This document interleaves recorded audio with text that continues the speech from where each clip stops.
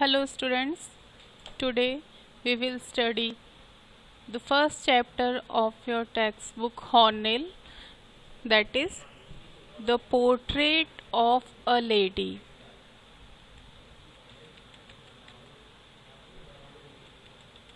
The author of the chapter is Khushwant Singh.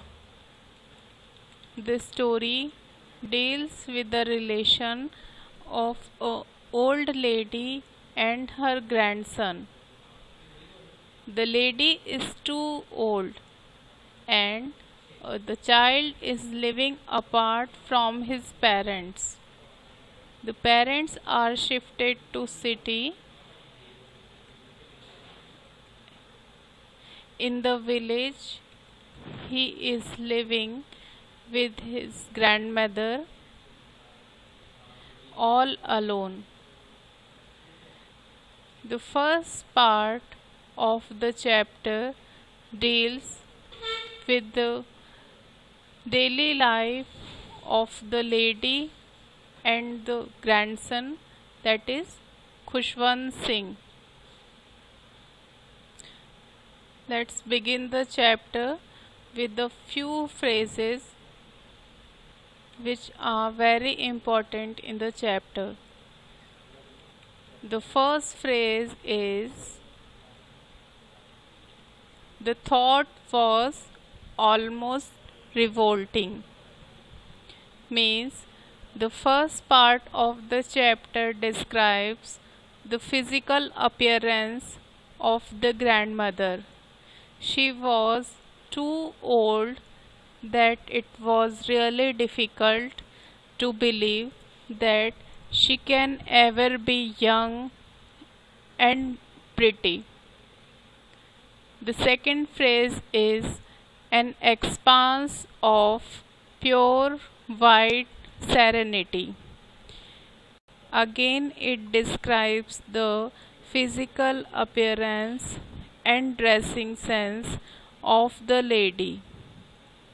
She used to wear white clothes and her hair were also white as snow, and it describes and symbolizes the piousness and purity of the lady.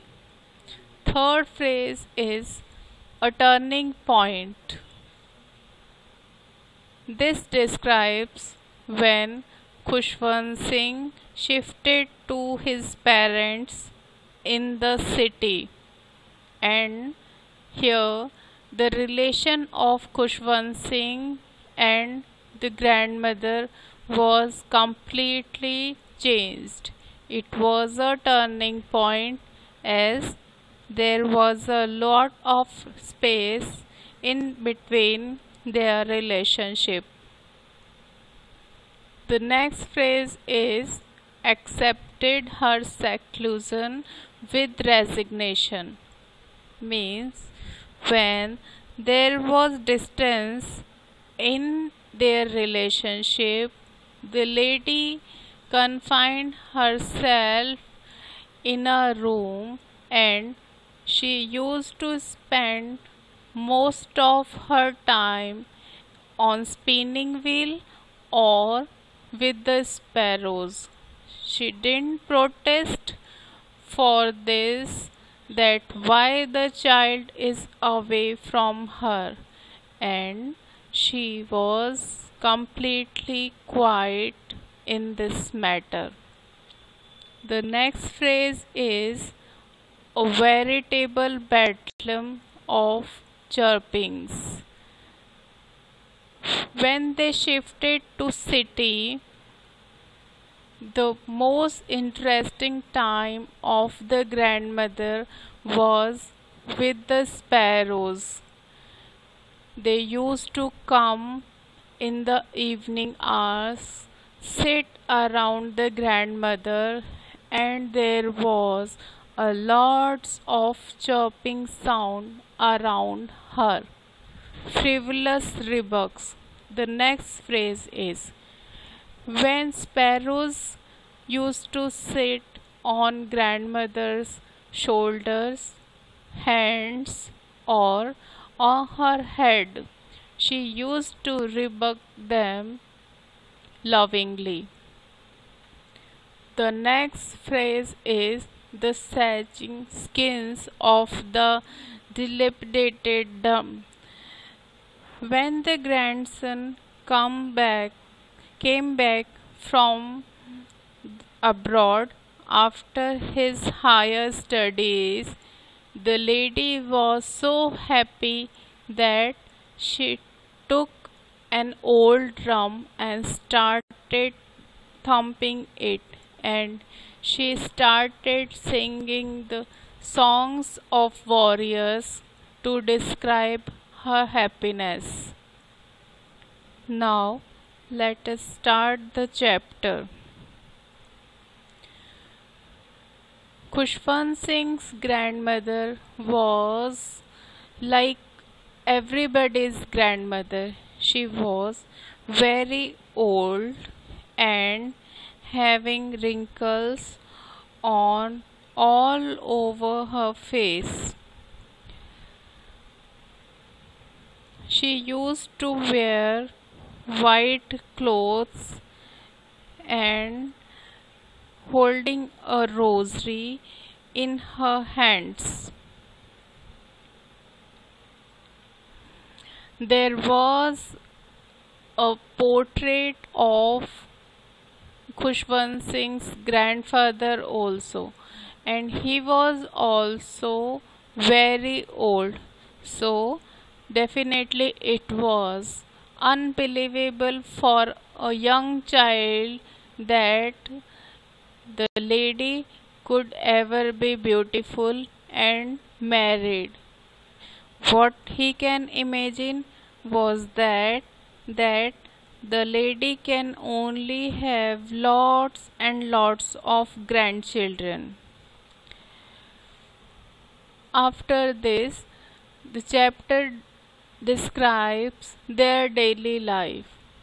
Khushwant Singh used to wake up early morning and the grandmother helped him out to get ready for school.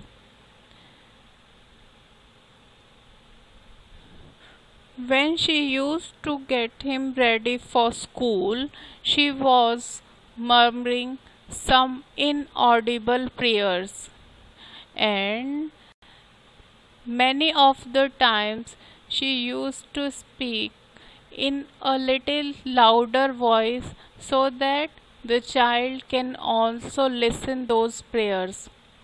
Khushwant Singh was fond of listening the voice of the grandmother, though he did not understand what she is praying, but he liked to listen what she speaks. After that, they both moved to school, and on the way there were many dogs. The dogs used to follow them, and grandmother used to give them stale chapatis.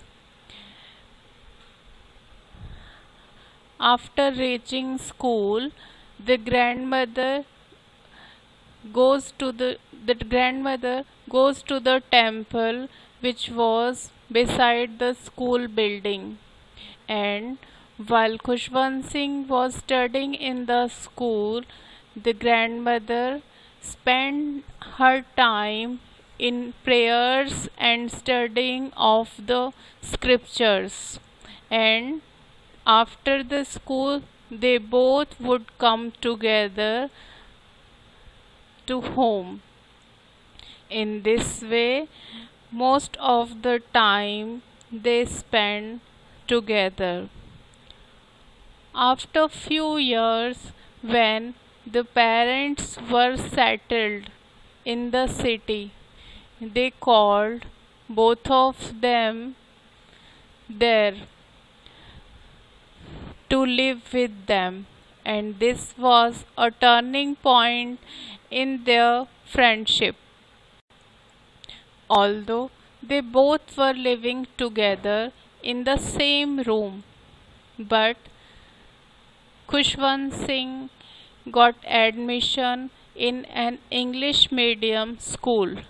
Now he used to go to school in a motor bus, while the grandmother was living at home. She would pray, then she would spend her time on spinning wheel, and in the evening she would give the breadcrumbs to the sparrows.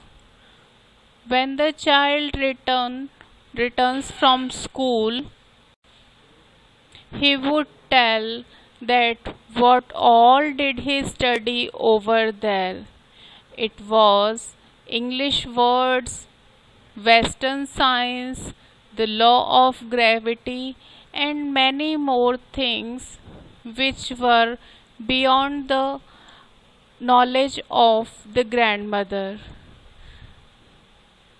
She did not believe the things taught in the English medium schools, as according to her, the study of God and scriptures is more important.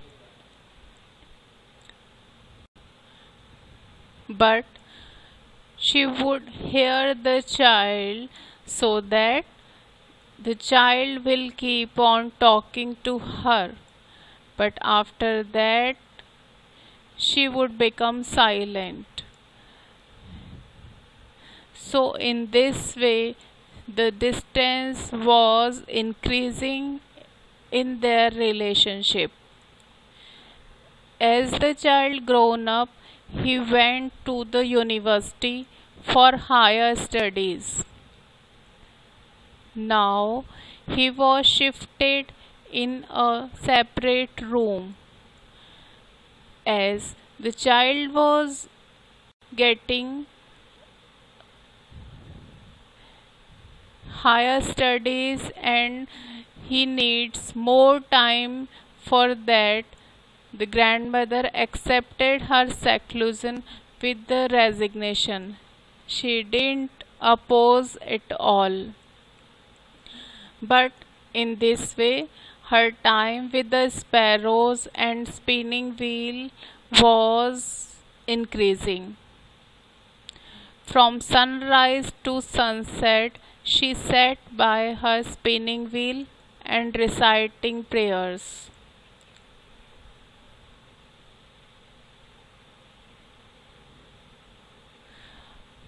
When the college got over, Khushwant Singh went to abroad for further studies, and this was the time when grandmother was too old, and the author, that is Khushwant Singh, was not sure that after 5 years he would be able to meet her or not. But grandmother was very sure.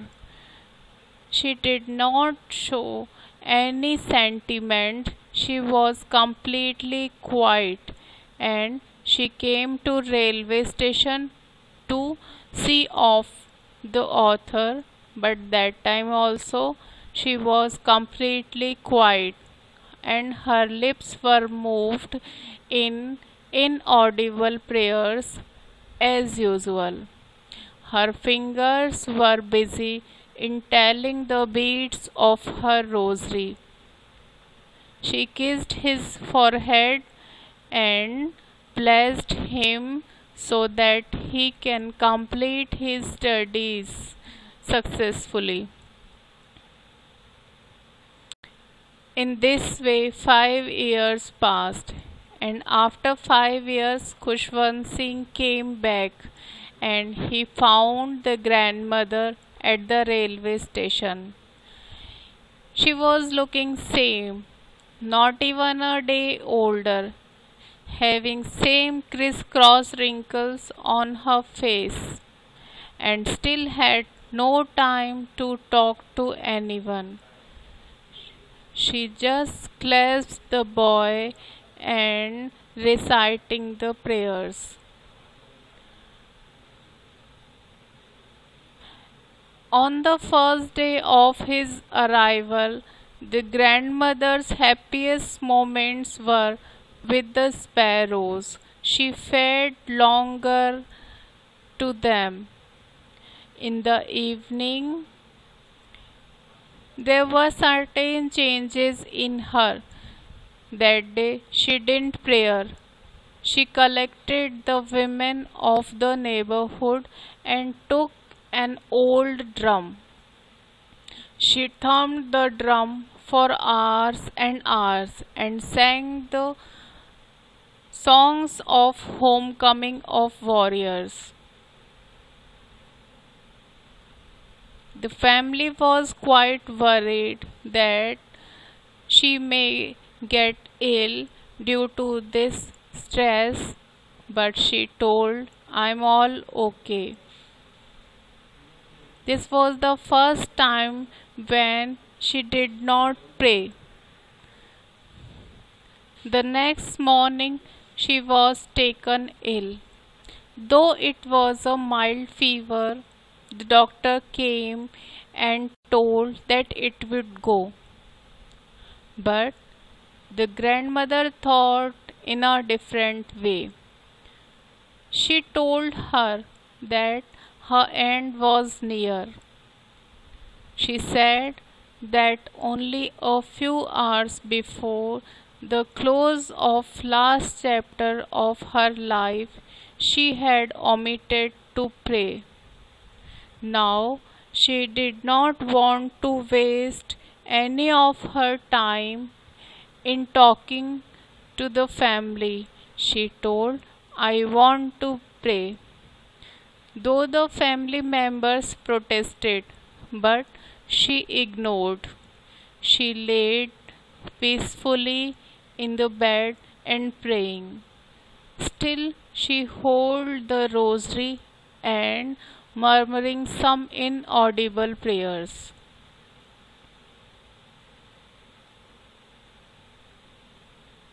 And before realizing that she is no more, her lips stopped moving and the rosary fell from her lifeless fingers. Her face turned into a peaceful pallor spread on it. They lifted the dead body of the grandmother and started the preparation of her funeral. They covered the dead body with a shroud. After a few hours, when they were about to leave for her funeral, thousands of sparrows came there and sat in the veranda all around her dead body.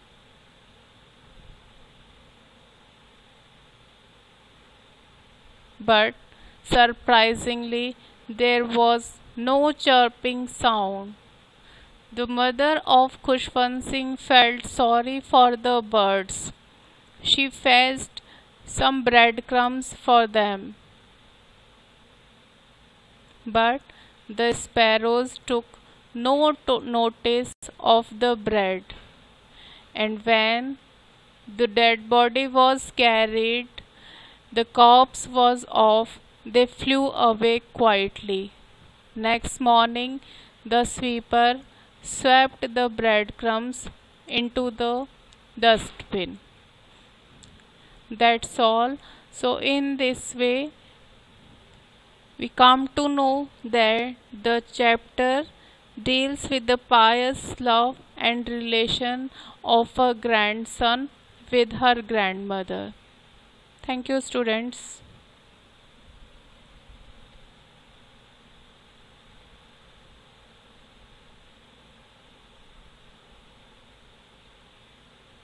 Hello.